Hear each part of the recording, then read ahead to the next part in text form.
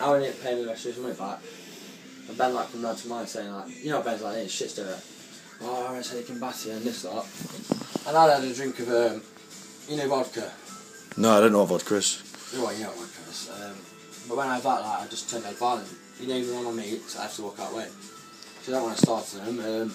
Can't see my screen. We was on Church Street, windows got smashed, you know, Andy Flint's mate's window. And I'd like a paint bucket for that. But like, Aaron just come up to me, and like, honestly, I didn't feel it. It's like, thingy, he just come up to me and just went, like, bang, bang, bang, bang. And it's like, on my face like that.